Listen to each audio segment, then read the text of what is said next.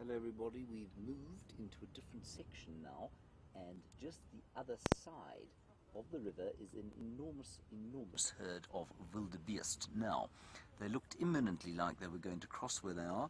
They are, well, seemingly about 7,000 kilometers away, but the only other view we had was taken up by some much more patient people who waited where we first started this afternoon. But we're going to wait and see what happens. As Graham pans off to the sort of right-hand side, what you're going to see is the herd and the extent of it, and some of them moving away. I don't think that's their preferred crossing spot. I think they'd quite like to come over where they did yesterday, where that particularly incompetent crocodile failed to kill any of them, and that was basically right next to where we parked now. So we'll see what happens. They do tend to be very much affected by where the vehicles are parked. So if they look like they're going to cross in a particular place, the vehicles park, and then they're unlikely to do they're unlikely to try and get past the cars. And so, yeah, there's no question the number of vehicles here is having an effect, but I've been quite impressed with how sensitive people have been about not blocking them when they are actually on the move. So we'll see what happens here. I think we're learning as we go along here, and it seems to be that the main aim here is to be as patient as possible, and that your patience will then be rewarded. Hello, Donna. You say, what is the score? Crocs 3, zebras -1, wildebeest 3, hippos -1. Donna, it really is difficult to say. Like I say, we're completely inexperienced. We watched what can only be described as a lackadaisical and fairly effort-free, fat galumphing crocodile here last week, at least yesterday, making very poor attempt to catch wildebeest, and we thought maybe it was more difficult than it looked on all the documentaries. Then, today, well, there's a zebra coming across here, Graham. You won't be able to get him, but he's going to pop out over here. It's swimming. Yes, indeed, swimming. Yes, not walking on the water. Swimming. And sorry, everybody. Graham, for a second there, thought that we had found the zebra's answer to the Messiah, and that they were going to walk across the water. Here we go, and we've got a crocodilian about to devour one of the zebras behind where we can't see it. And Charlie, you say, yeah, Charlie, sorry, you say your heart is always in your mouth when you watch these crossings. Yes, mine too. It is absolutely astounding. It is completely like running a gauntlet, especially. So just back to my story before Graham spotted, never mind what Graham spotted. Sorry. So back to the question. We had the incompetent crocodile here yesterday, didn't catch anything. Then we watched an amazing scene earlier today. I think we are actually in the right place. There seems to be some movement around here. What about popping forward? Yes, we can go Robert, forward. can we go forward? There's going to be some jerking around, everyone.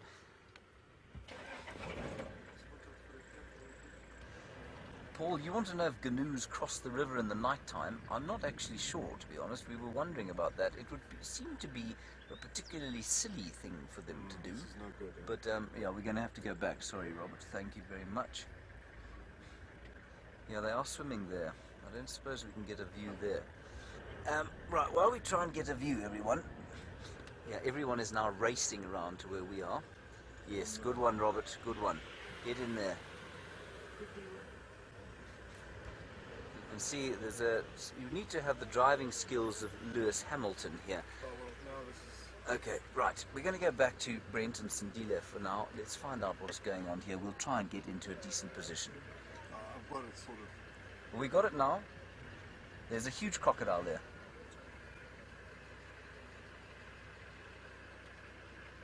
Okay, we're going to stay with us, everybody.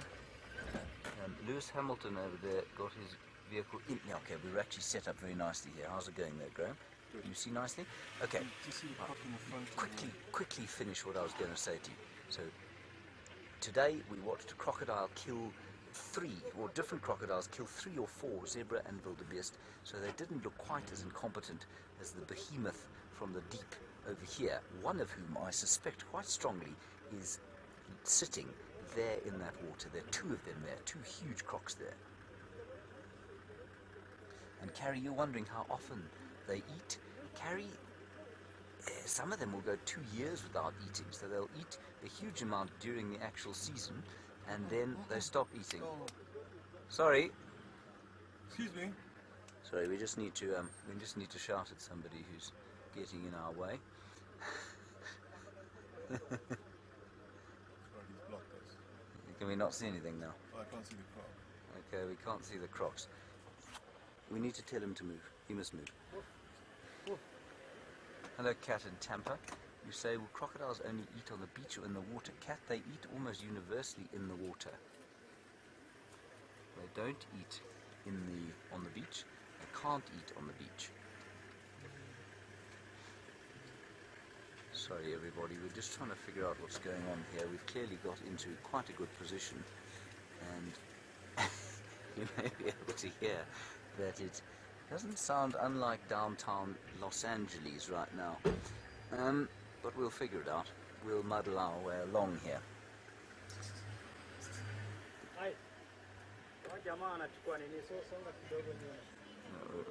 Now that fella is being shouted at by our guide. Hello, P. Hart. You want to know what speed the river travels? Well, we think the river travels probably... it's a gently flowing river. There are a couple of rapids here.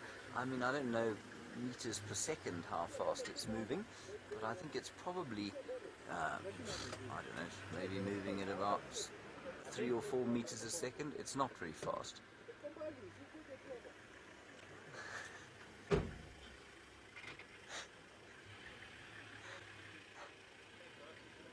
Hello, Janet. The reason they make everybody travel in a covered vehicle is a very good one. It's because basically one hesitates to use the term free-for-all, but it is certainly the term that comes to mind first. And basically, you can drive into this car in the same way that you can drive into the Kruger Park on your own. You don't have to have a guide. You're free to do what you want. There's no real regulation of the guiding or the activities, and so it's just safer to make sure that people have a roof over their cars, same as in the Kruger.